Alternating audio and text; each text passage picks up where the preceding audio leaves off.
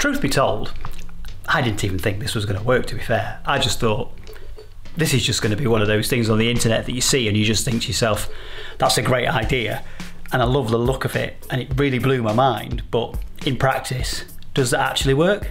So ages and ages and ages ago, I did this video, and it was a reaction video to those food photography tips and tricks. You know, the things that people do where they're pouring oil onto pancakes and stuff in order to get the right photo and to make sure that it does exactly what it looks like. And the poster thing, you know, the McDonald's burger, and that looks absolutely amazing. It's really, really cool.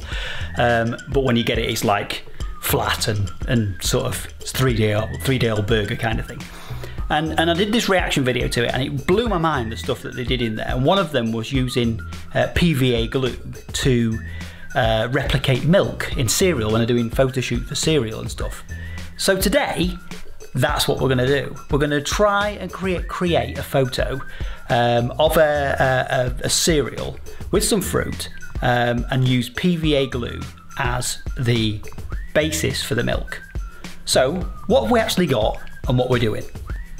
Okay, so here we are. Here's what we've got. We've got 2 bowls and we've got one set up for milk, one set up for PVA glue.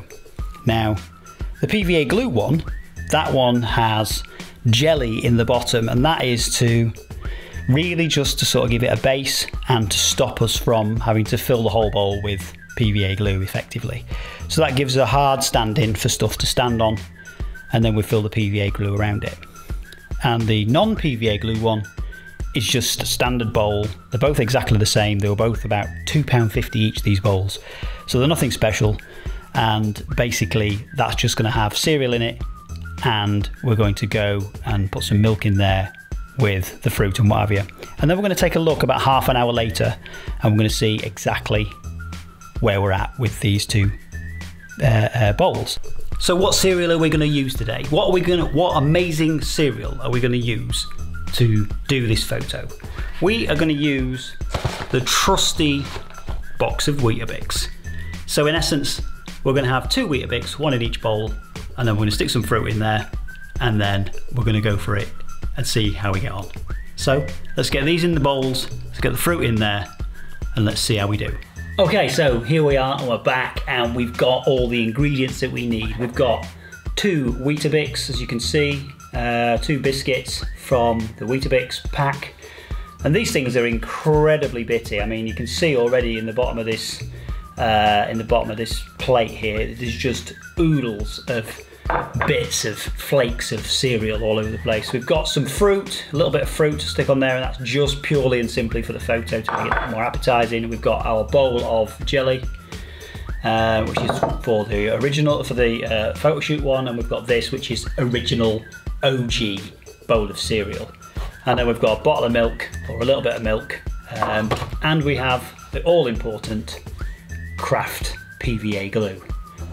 Okay, first things first, we're going to take the first biscuit. Let's take the less bitty one. We're going to take the less bitty one, put that in the bowl there. Okay, we're going to tap this one, lay this on our jelly, like so. So this one's obviously going to be a little bit lower because that's got jelly in it, and that hasn't, obviously.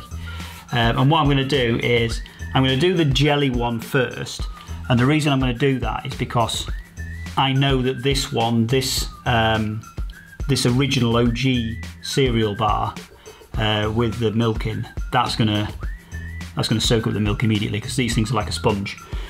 So we've got rid of, as you can see, we've got rid of all the bits and stuff that are in there. We're not going to put those in either one of those 2.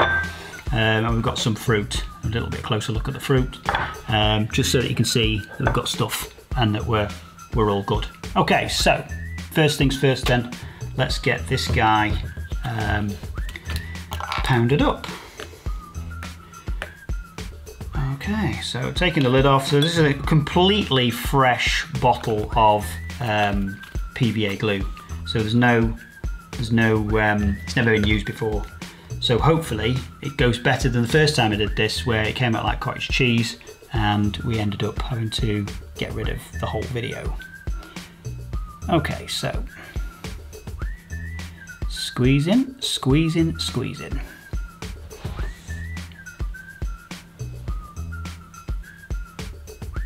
Now I could probably pour this out a little bit quicker, but I'm mindful that I actually want to make sure that I don't go too crazy.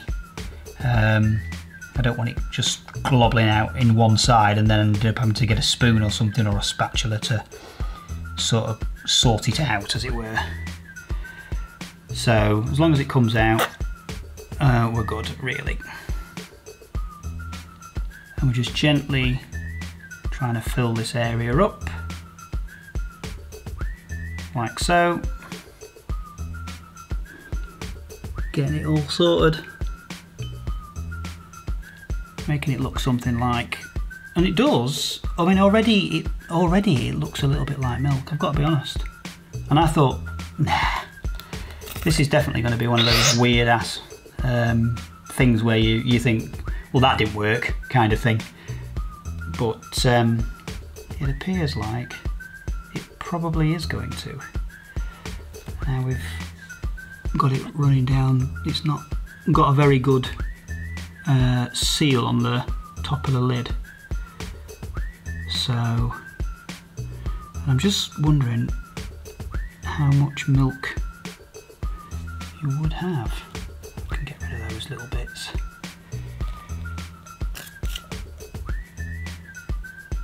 Just keep pouring it in. Keep pouring it in. Keep pouring it in, Dan. Keep pouring it in. Till we get to a point where we think, yeah, that's enough.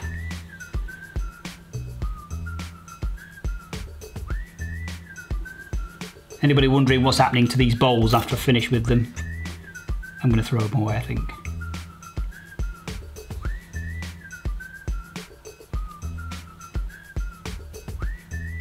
I'm not sure anybody would want to eat out of a bowl that's been filled with PVA glue.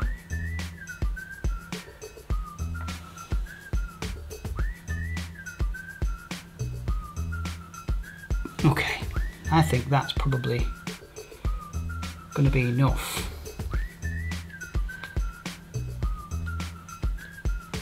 Right, okay, next step is to dress it.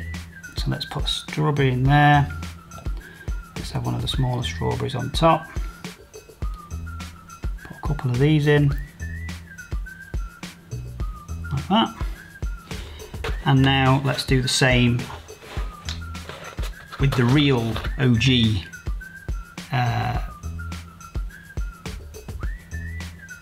cereal bar. Roughly the same amount of milk in there. I'd say a tiny bit more. Don't want to get any on top if I can help it. Don't want to get any on top.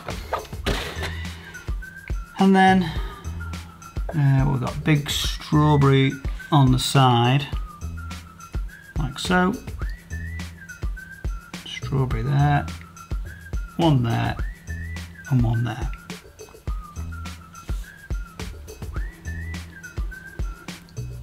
And we can reposition this guy and reposition that guy like so.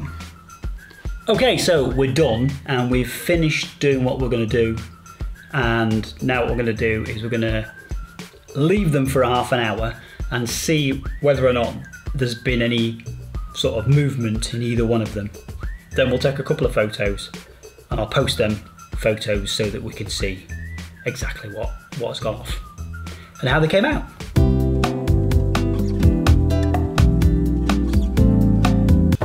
Okay, back after half an hour and let's do the scientific finger test and see where we're at. So, what's that on my finger? Right, let's have a look and see where we're at. That is basically exactly the same as it was before. There's no change to this whatsoever. In fact, in fact, moving them might be problematic if you wanted to, because they are stuck in place, which is pretty cool. I mean, if I was going to be really sort of intricate about it, I guess I'd use tweezers to put these down in the place I actually wanted them put down. Let's have a look at this guy then. So, right, so these move, no worries, and they've actually fell into the, well, look like they fell into the, well, it won't hold away from the biscuit, as it were. Biscuit, oh yeah, the biscuit itself is soggy and has started to expand around these edges, so that's not amazing, if I'm honest. So yeah, that's sort of like, it's basically done its job, but in doing that, it's sort of splayed itself out a little bit, and there are some little bits and bobs in the milk that have floated off, so probably not the greatest. Let's take some photos, and then we can put these photos up and we can see where we're at. Truth be told, I really didn't think this was going to work, and it really did work. It really did take the place. PVA really did take the place of milk, and it meant you could adjust your photo, adjust the look of it, move stuff around, and not impact the actual breakfast cereal in any way, shape, or form. Whereas the milk version, that was still all right. It wasn't bad, but it wasn't a photo. It wasn't photo quality photo ability from the ingredients, effectively. And essentially, the ingredients did exactly what they were supposed to do. They're supposed to mush up. They're supposed to absorb the milk. They're supposed to. Why would you want to eat a dry cereal biscuit? You wouldn't. The idea is that it soaks the milk up and it's perfect, and that's great. But it doesn't look fresh on the photos. It looks like it's been there for half an hour. It looks like it's been sat, and sort of the milk. There's no sort of solidity to it, so the fruit doesn't really sort of hold in place. It's just sunk to the bottom, effectively, as it is. And the reason you can see some of the fruit is because there's not that much milk in the bowl, really. If I'd put a bit more milk in there, some of those fruit pieces would have just been completely submerged. And with the PVA glue, that just really isn't the case. So I guess the takeaway from this is that the video that I sort of react to, pretty amazing, really, pretty amazing. And if you're going to take food photos, think about using some of these things to take your food photos for the Instagram or wherever you're going to put them, and sort of like just revel in the fact that there is a technique, an actual proper technique to taking food photos to make them look absolutely amazing. And it's partly to do with not using the actual ingredients, but using substitutes in order to get the best look. So with that, hope you did find this little sort of look back at a reaction video and a tryout of a food photo, and I hope you did find this pretty entertaining. So I'll see you guys in the next one. Peace.